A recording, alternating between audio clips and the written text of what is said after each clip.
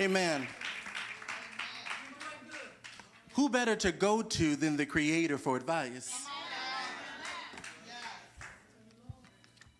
Next, we're going to have Sister Danielle Gibson from Emmanuel Church of God in Christ. She graduated from the University of Illinois with a bachelor's degree and continued to Keeler Graduate School of Management for her master's. She's currently working in human resources for an architecture firm, but above all, though, she's serving the Lord. We thank you.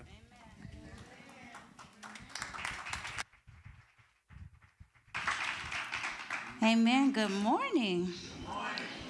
Amen. We give honor to the shepherd of this house. Amen. I give honor to my pastor who is not here and my mother who is here. Amen.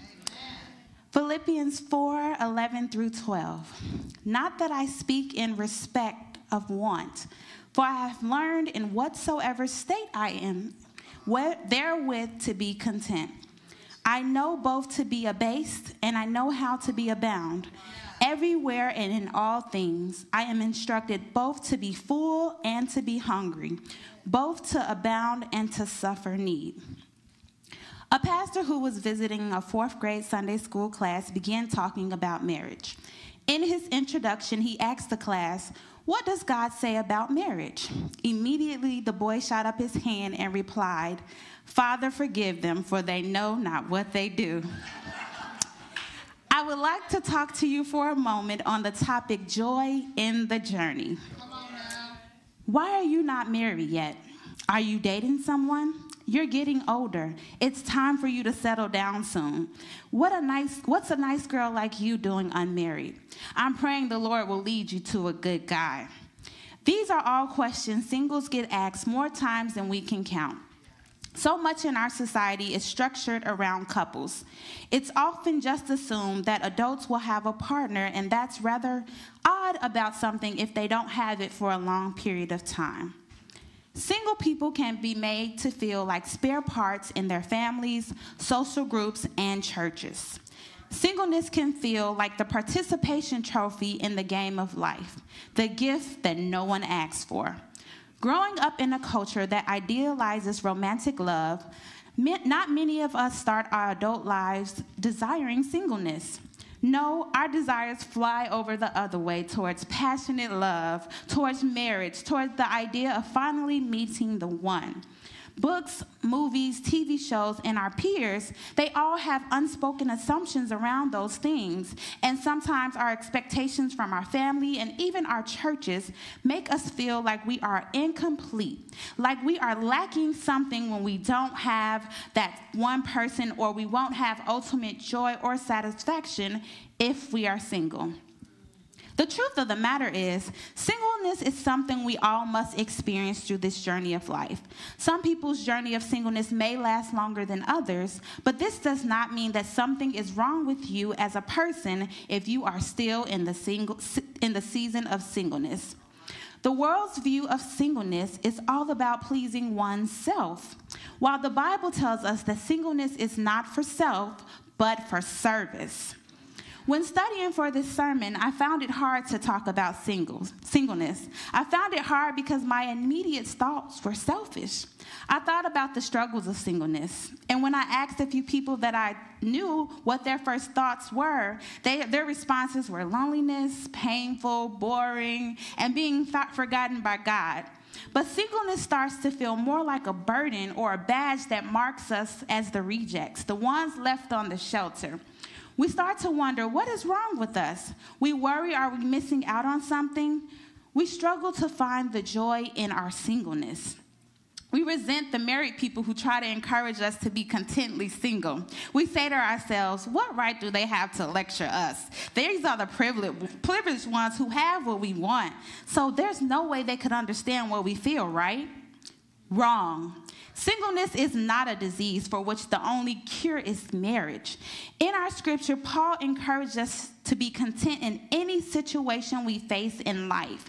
Paul was content because he could see life from God's point of view. He wasn't focused on what he was supposed to do or what others felt he was supposed to do, but he did what he knew that God told him to do. To truly find joy, you must change your perspective, your priorities, and figure out who your true source is, which is the Lord. God will always supply our needs, but in the way that he knows is best for us. You see, in my own life, I have wrestled with singleness, and my singleness in particular. But God has brought me to a place for which I can say singleness is indeed a blessing, and it's not a curse. There is truly joy in singleness. In the Bible, 1 Corinthians 7:32 says, "But I would not have you without carefulness. He that is unmarried careth for the things that belong to the Lord, and how he may please the Lord." So what pleases the Lord, one might ask? Spending time with the Lord, studying his word, offering up our service to those in need, serving in our communities and local churches, obeying God's commandments, praying for one another. But these are just a few things that please the Lord.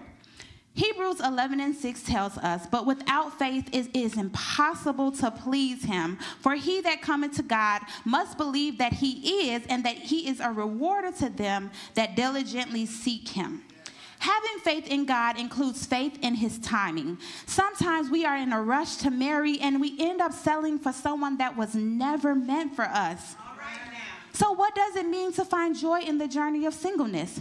Finding joy can be whatever you need it to be. It can be a time filled with self-discovery, personal growth, the opportunity to fully focus on God and serving God and enjoying life. While of course it is natural to desire companionship and romantic love, but it is also important to remember that singleness is not the state of lacking or waiting for something better. Instead, it's an opportunity to embrace the unique blessing and freedoms that come with being single. One key aspect of finding joy in singleness is shifting your perspective from viewing it as a waiting period, but to a season of growth and fulfillment. Take time to focus on self-care, personal goals, travel and see the world, invest in meaningful relationships with friends and family. Another important aspect of finding contentment in singleness is cultivating the deep and meaningful relationship with God. This can be done through prayer, meditation, studying his word. During this time, you want to draw closer to God and allow a deeper understanding of his purpose and his plan for your life. You know, singleness can bring a sense of peace and contentment, and it transcends through that relationship with God. You can't have a relationship with someone else if you do not have a relationship with your maker. We serve a jealous God, amen? Amen. He wants all your time. He wants your heart. He doesn't want you to just be handing it out to somebody else and you haven't sought him first, amen? Continue to seek God and to trust him. When we focus heavy on what we don't have and the discontentment, it could possibly produce a host of choices that could potentially lead to daily failure. God's word tells us in Proverbs 3:5 to trust in the Lord with all our heart and lean not into our own understanding. In all our ways acknowledge him and he will direct our paths. This scripture is so key in our life because it shows us that God knows our hearts. He knows what we desire. He hears us when we pray. And if we trust in his timing, he will bless us with our heart's desires as long as they align with his will for our lives. Sometimes God is saving us from a lifetime of heartache and pain. When I started this message, I talked about my view of singleness and how it was from a selfish perspective.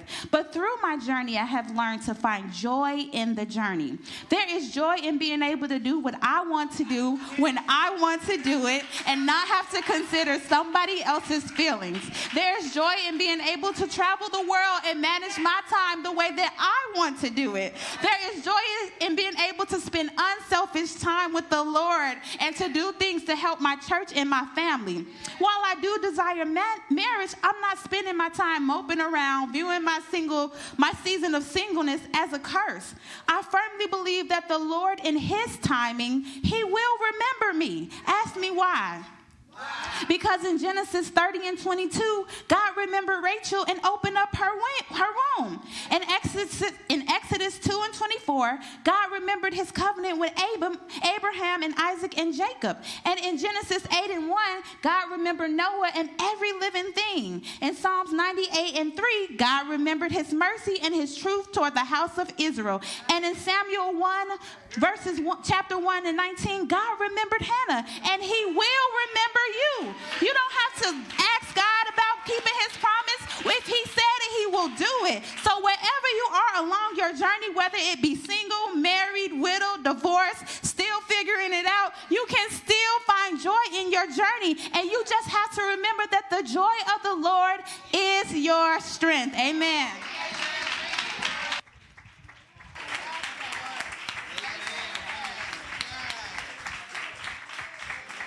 Amen. That's all I got to say. Amen. I'm reminded of Matthew 6:33, But seek ye first the kingdom of God and his righteousness, and all these things shall be added unto you. So while we want marriage and spouses, what I heard Sister Gibson say is as we continue to seek God and trust him, those things will come. Next, we're going to have, you know what, I'm excited about young people. As a young single person myself, I'm excited about young people.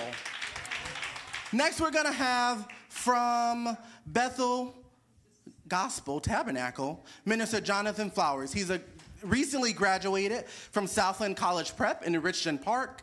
He will attend North Central University in Minnesota this fall, and we are excited for what the Lord has given him to give to us.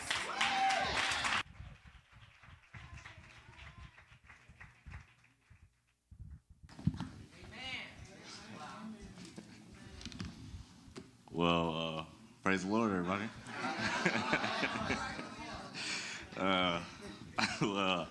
As you know, I'm Johnathan. Bring greetings from Bethel Gospel Tabernacle, where my parents, Pastor Mel and Sherry Flowers, are the pastors. I'd like to give honor to Pastor Burkett. Thank you for allowing me to speak here.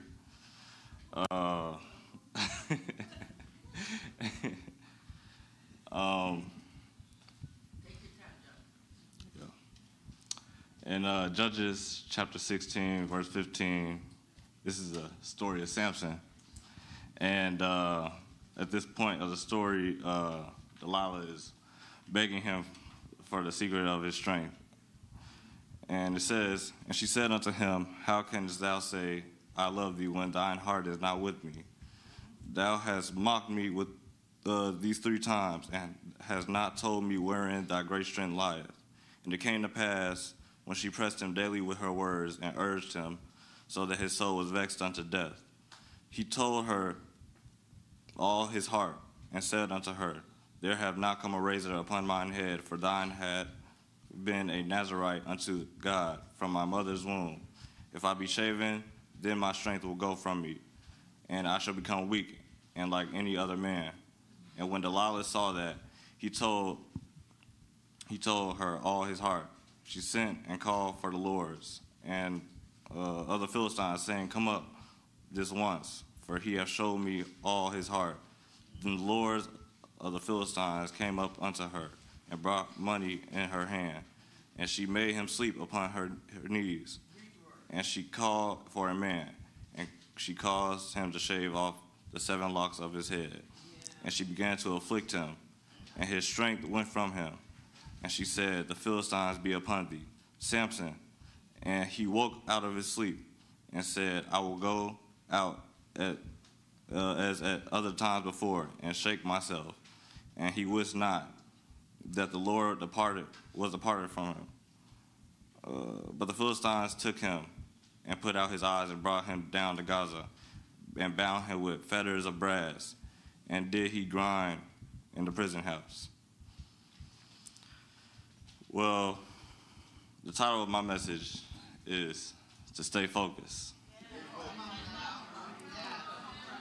In the story, as I just read, Samson only wanted Delilah because of her appearance, but he didn't focus on what was on the inside, which was who she was as a person. And that's what the devil will try to do. He will try to distract us, to get us off track and hinder us from what God wants us to do.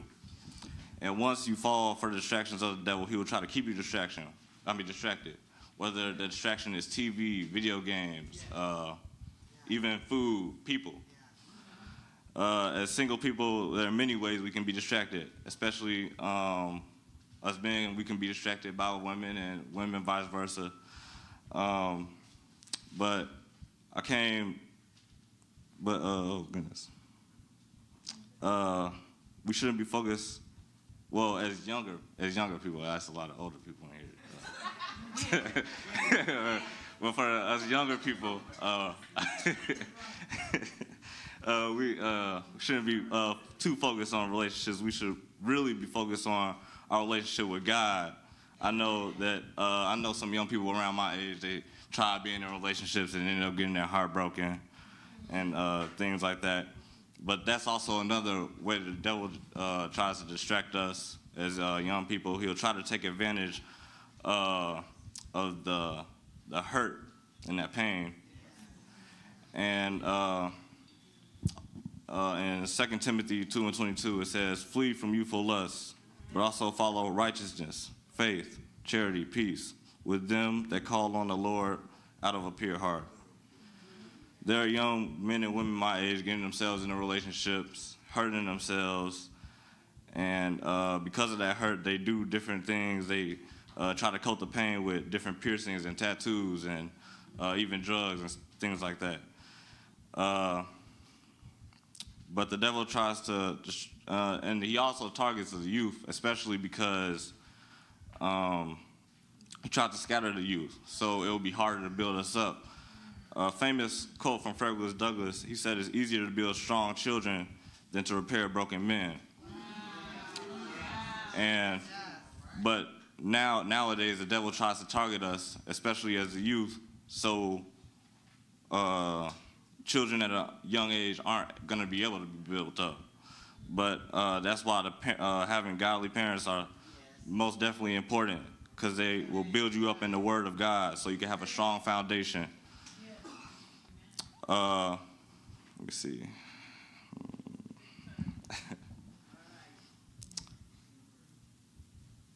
But even though the devil tries to distract you, he tries to kick away the pieces to build you up by distracting you, but God sent me to tell you that to young people, well, yeah. Young people, okay. To stay focused, not be distracted, but stay focused. In Romans 12:2, it says, be not conformed to this world, but be ye transformed by the renewing of your mind, that ye may prove what is good and acceptable and perfect will of God. For those singles looking to be married, self-control, as Sister Johnson was saying, self-control is very important, especially do not fornicate. For those who don't know, fornication is sex outside of marriage. Know ye not that ye are the temple of God, and that the Spirit of God dwelleth in you. If any man defile the temple of God, him shall God destroy, for the temple of God is holy, which temple ye are. Flee fornication. Every sin that a man doeth is without the body, but he that committeth fornication sinneth against his own body. For single people looking towards marriage, make sure that person is seriously single. Make sure they're sanctified. Use discernment, because you got men dressing up as women and women dressing up as, yeah, come on. Yeah, there's a lot going on. But men, make sure you look for that Proverbs 31 woman. Women, look for a man with qualities, faithfulness, righteousness, courage, protector. Make sure he has good values. Make sure he values the God. And women, don't chase the man. Don't chase. Let the man come to you.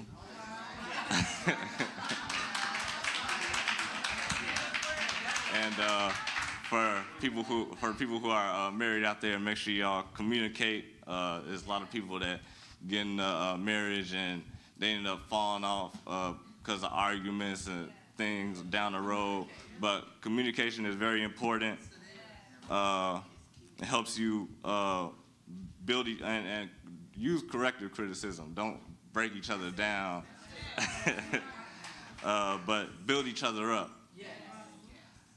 But no matter our relationship status, whether we're single, married, widow, even divorced, as believers in Christ, we are singled out from the world, but it's still in relationship with the Lord. And our greatest focus should be on our relationship with God. Thank you.